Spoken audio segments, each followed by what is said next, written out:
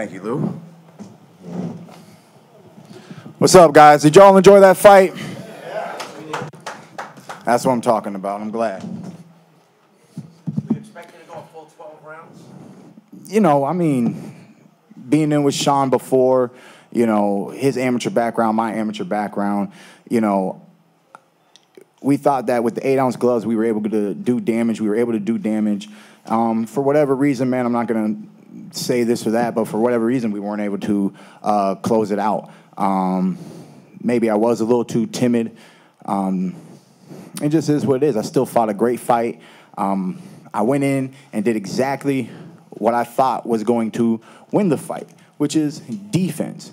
Defense, defense, defense. Pick your shots and be effective. Short uppercuts on the inside. A new Shawn, you know, he likes to use his head movement. He likes to be in your chest. And I was going to capitalize on pretty much his strength. I was going to let him try to bull rush me all night. Thank you. You're going to be in a fight now that is going to be remembered for years and years now. That's going to get a lot of consideration for fight of the year. How important do you think that was for what we talked about the other day about you trying to get to the next level? How big is this for the action of the fight? It's great, man. This is what we wanted, man. This is what we live for. You know, Keith Thurman is the champion of the world, and I'm a true fighter, man. I was bred for this sport, you know, since the age of 7, now 27. I told you guys, I'm not afraid to let it go. If you can beat me, beat me. You know what I mean? Shawn Porter put on a great effort and a great performance, but he was not able to walk away with that W. I've showed you time in and time out against Diego Chavez. I showed you when Carras rocked me. I showed you when Luis Collazo hit me with a body shot. I showed you guys when Robert Guerrero gave me a hematoma in 3rd round and I had to go 9 rounds. This is the first time that I've been cut in my professional career. And we just kept pushing, man. He was trying to fight and smother me. And, you know, I threw back, man. It was a great fight. Keith, over here. Keith, straight. Where? First of all, where are you cut exactly? Oh, yeah, it's hard to see, right? Doctor did a great job. Where are you cut? So it's literally in the eyebrow. It was very thin. He said that it actually might even not show any scarring. He was patting himself on the back on how great of a job he did.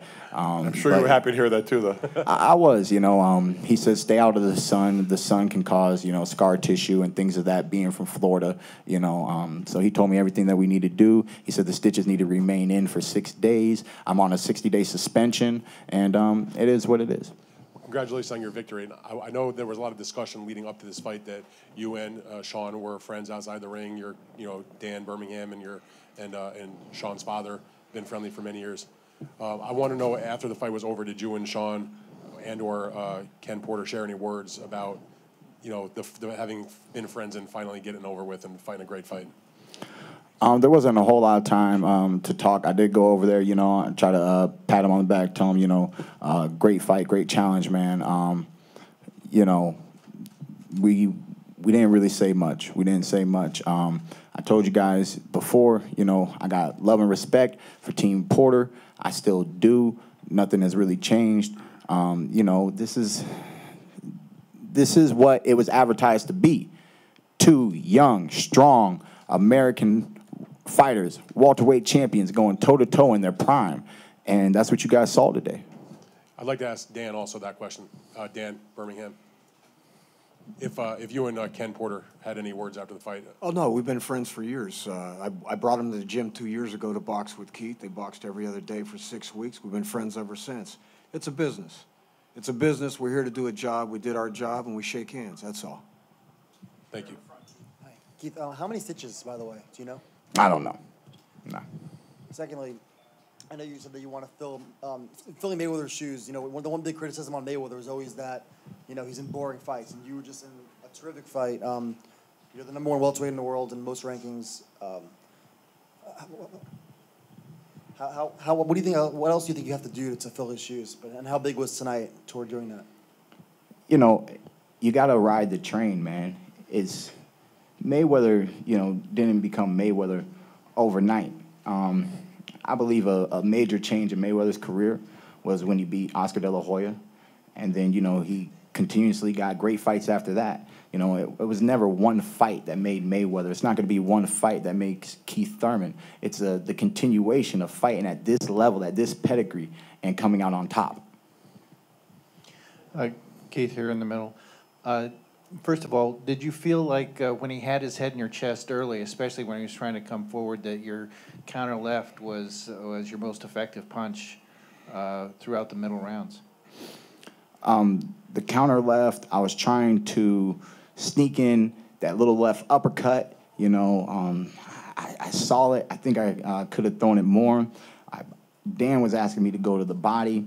Shawn's short, stocky frame and how low he gets made it a little difficult to get into the body. There's several things that I would have liked to do and executed, and I think we could have done more damage, but we were able to do enough damage in each and every single round. And one last follow-up. The ninth round was obviously a wild toe-to-toe round, but in the 10th, did you think you might have him for a second when you staggered him with a right there? There were several times where I thought that I almost had him. But like I said earlier, for whatever reason, it was a little difficult to follow up tonight. Maybe it was the year layoff. Maybe it was the car accident. I'm not gonna pinpoint anything exactly. You know, the fight is what it was. It was a great fight, and I'm happy to still be champion of the world. Keith, did you feel in those early rounds that the fight was getting away from you? Was there some fear that, you know, this was slipping away? Nah, I felt like I opened up with a nice round one. I felt like I consciously gave him round two. I wanted to go out for round three.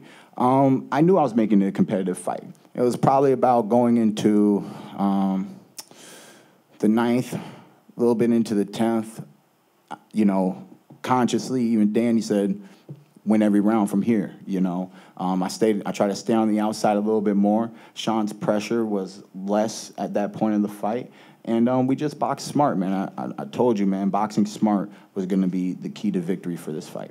And there's obviously going to be a lot of calls for a rematch. Is that something you want to get to sooner or later? It's interesting, man, because, you know, I tried, you know, everyone's talking about what's next, what's next, what's next.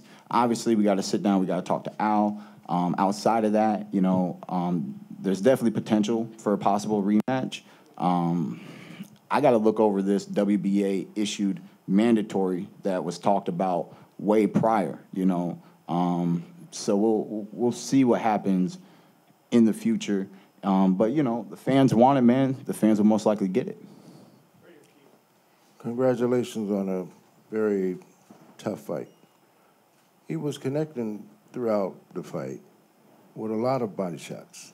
Did some of those shots seem to stymie you a little bit? No. There was just a few times he was able to slip under the jab and throw that little, it's not even like a full hook. It's almost like a half hook, stiff jab into the solar plex. But there really wasn't the power behind it to be as effective. But it did help him get on the inside and throw more punches.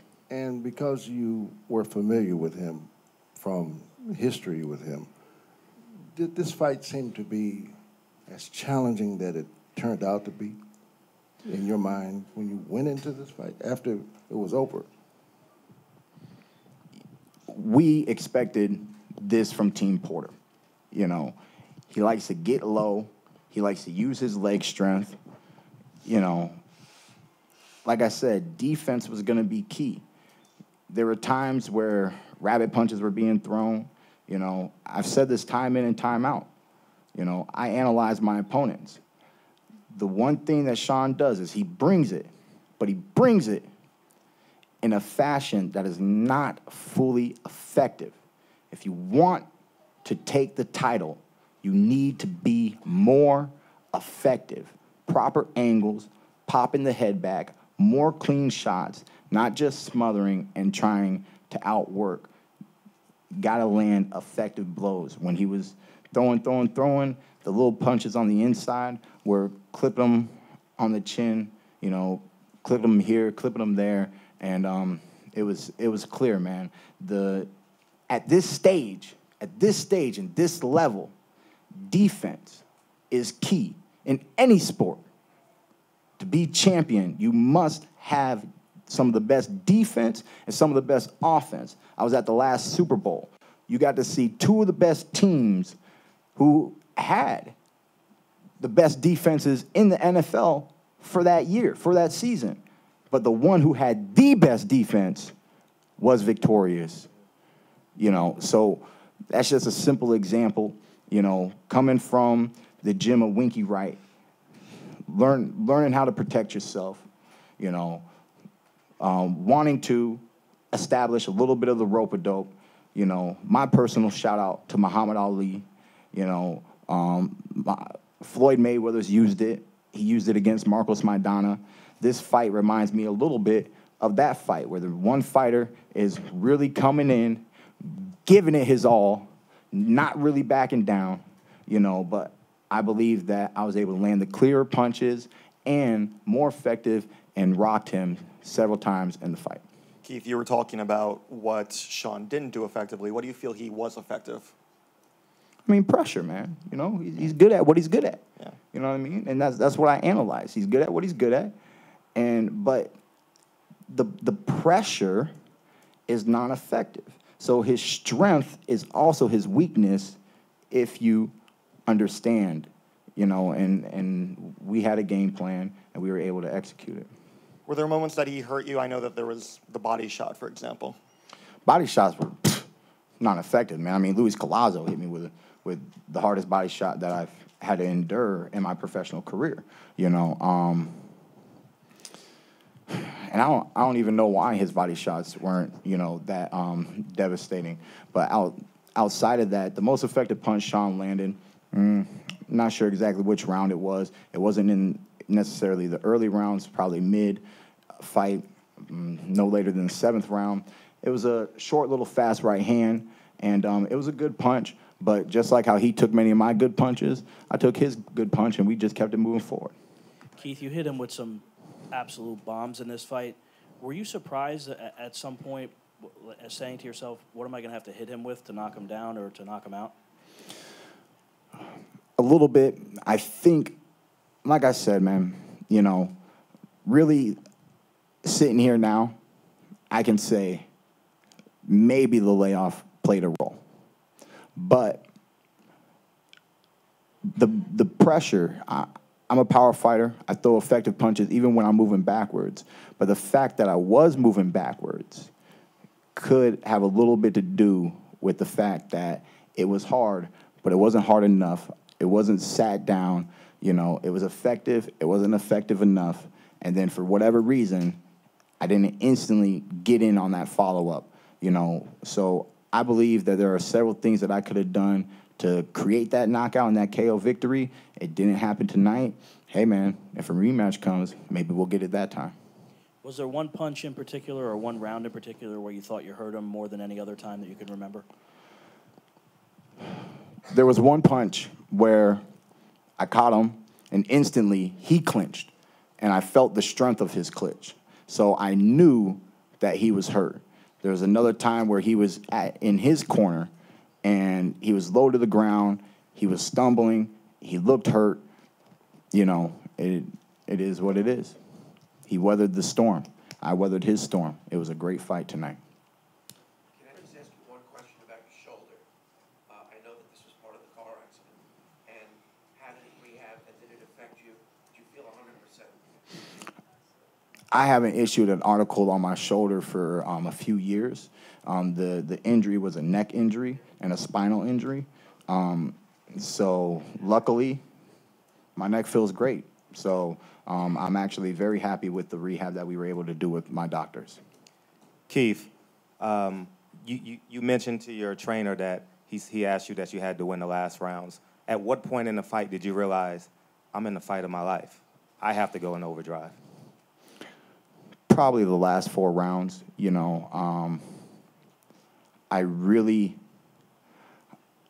knew, because I tell you guys this stuff all the time, man. It's 7 rounds for victory. 7 rounds for victory. I might have dropped out of high school, but I know how to count. You know what I mean? And math was my favorite subject. So I really analyzed.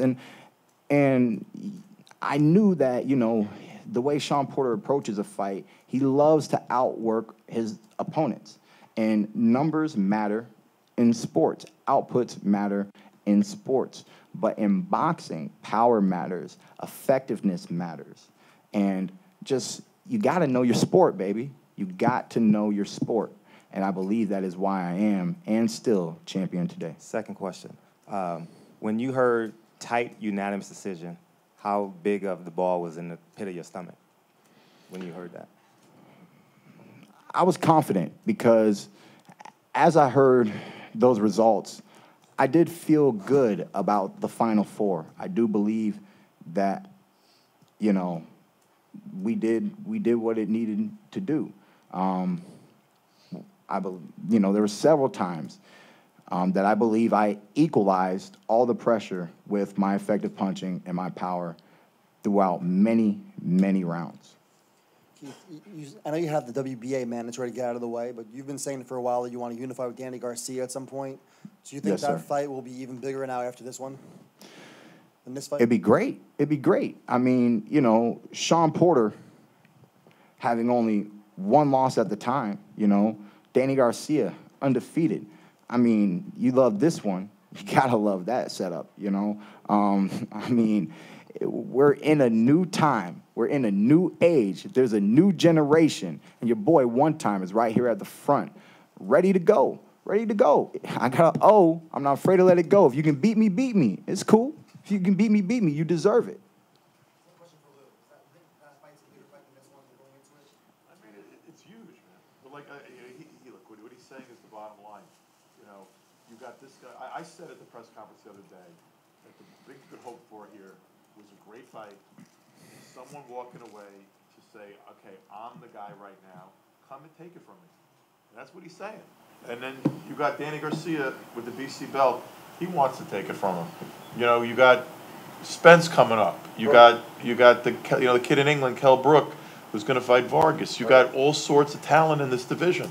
And I can tell you, the guy next to me ain't afraid to fight anybody. And there are other people that got the same attitude. And like you said, man, it's a good time right now. It's a new generation. Young, hungry fighters, ready to go. You know, I mean, y'all should be happy, man. Y'all should be excited. I really, truly believe that. How did you feel about fighting on CBS television, on public television? Was that a thrill for you? Honestly, it's a dream come true. You know, I can really just remember the words of Ben Getty. Ben Getty, he was like a broken record, man. I mean, his words never die with me. He said, it's not about the promoter. It's not about the manager. It's about the networks. And the beauty is that we have a manager. We have a promoter who understands that philosophy. And bringing boxing back to prime time, bringing it back to the people. We were live on Facebook today. There was a comment, Keith Thurman versus Danny Garcia, pay-per-view. I don't want pay-per-view. I don't want you to pay for this entertainment. There's too much world-class athletic entertainment for free. I want all of America to see me. I didn't have HBO growing up. I didn't have Showtime growing up. And then if you have HBO and you have Showtime and they make it pay-per-view, now you got to come out your pocket some more. I'm not trying to gouge the American people and the American public. I want to get everybody on my side. I want everybody to have an opportunity and a chance to witness One Time. And I want boxing to come back to the forefront of network television.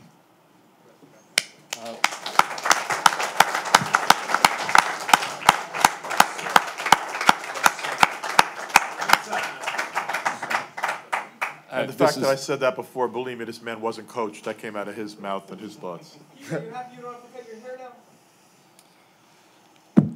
Yes, I am. But I'm prepared for everything, man. And I'll elaborate, right? So why would Keith Thurman cut his hair after losing the fight? right? Because obviously that would mean that there's a time for change. Let it all go. Rewrite yourself. Reinvent yourself. Recreate yourself. Just because I cut my hair don't mean it ain't growing back, baby, you know. This crowd was particularly energized, and like you were saying, you were fighting on national television. Boxing tends to really like rivalries, like, for example, Gotti and Ward. Could you foresee you and Porter perhaps being one of those great boxing rivalries? I actually thought about that last time I was sitting with Lou at the press conference right before the fight, you know, that this fight really does have that kind of potential, you know, and after this kind of performance, I believe it still holds that kind of potential, especially with the friendship, you know, with the fact that we both want this for ourselves, you know, that he put on a great effort, I put on a great effort, you know, they're probably going to watch tape, they're probably going to believe that they can make the adjustments to get the proper victory. There's, like I said, there's things that I could have done to get that knockout. And hey, man, it's a new day. It's a new time, man. This could be a new rivalry.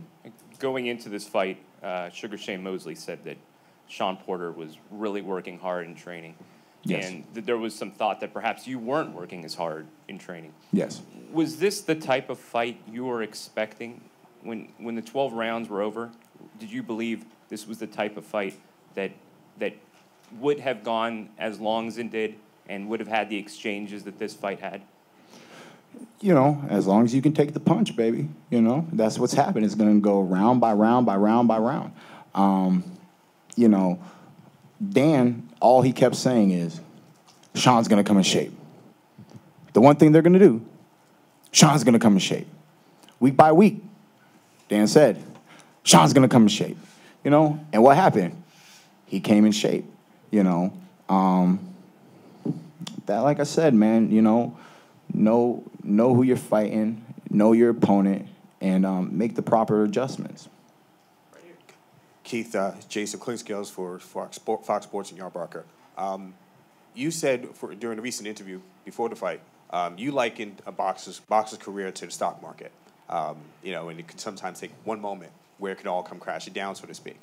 After tonight's fight, especially knowing how well you know Porter, where would you assess not just yourself on the market, but also Porter? I mean, still, with that kind of performance, you're looking at tremendous athletes.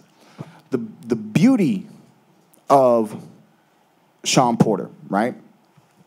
I mean, like I say, man, I mean, we can talk boxing all day, bro. This is my life. This is my career. I'm here for a reason, not a short season, baby, all right? Listen to this, man. The beauty of Shawn Porter is that when he lost his IBF title, he lost to an undefeated fighter. When he lost tonight, he lost to an undefeated fighter. So Shawn Porter's not #1 in the world. Shawn Porter's not #2 in the world. But Shawn Porter is an exciting and great fighter in the welterweight division, and nobody can deny that. So yes, he is still valuable. Yes, you know, he has a marquee. And me being undefeated and still the WBA champion, my stock has risen. Last question, right here. What's going on, Keith? Thanks a lot for the performance tonight. Really, really tremendous performance. You and Shawn really did a lot for the sport tonight on national television. We talked about that before you arrived. It's kind of funny. He actually looks a little bit like Leon Spinks, and you know, felt like you were in there with it. What did you feel going into the championship rounds? Obviously, ringside, the crowd being what it is, we couldn't hear what was going. What were you guys talking about as the fight drew to those stretches there? And what was your mindset towards trying to gut this victory out? And what do you want to do next? The thing about going into those final rounds, I could clearly see Shawn relaxing.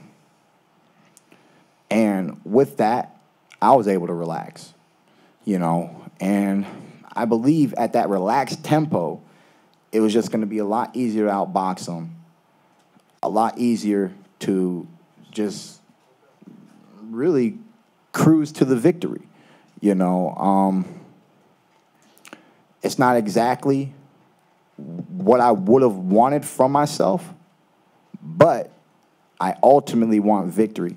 And I do preach that I'm looking for the knockout, I'm going for the knockout, but if I don't get the knockout, we want victory. And that's what we were able to do tonight.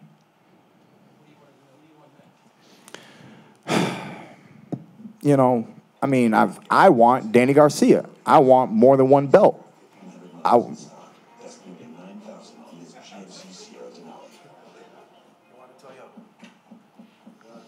Nah, I kind of do want a Head and Shoulders commercial, though. You know what I'm saying? Your boy will take that. You know what I'm saying? I'll take that one. And I still didn't get rid of the Toyota Prius. You know, it's a great car. But you know, like I said, man, I love boxing. You know, I love the way the world works, and you know, I'm going to talk about this little mandatory, you know. If I have to take this mandatory, I have to take this mandatory. So there are points in time in the fighter's career that one does not get what he wants, you know. But since you asked, in my heart, I want an opportunity to face Danny Swift Garcia. Look, let me put it this way, right? Guerrero, father-son combination, got rid of him. Kenny Porter, Shawn Porter, father-son combination, got rid of him, okay? If you're a daddy's boy, come see me, boy, all right? Come on, man. Come on, man. I got this. I got this, okay? All day, every day. So, you know, I look at it in those ways sometimes, man. I find it funny. I find it ironic. You know, it was very interesting. You know, the last time that I fought a right-handed fighter, a true right-handed fighter, was Julio Diaz, man. Julio Diaz, okay? So, you know, I mean, you just never know what's really going to happen, you know, and the fact that I'm the guy taking care of these father-son combinations. They have great relationships. They have great fighters. They're world-class fighters, but, you know, they can't beat Keith Thurman. Since we're all going to get a headache listening to this Gillette commercial in the background, I'm going to let Keith and Dan leave. Thank you all for your patience and for being here. And Keith, thank you very much. Thank you for the opportunity to promote this fight and to work with you. Thank you. Thank you, Lou.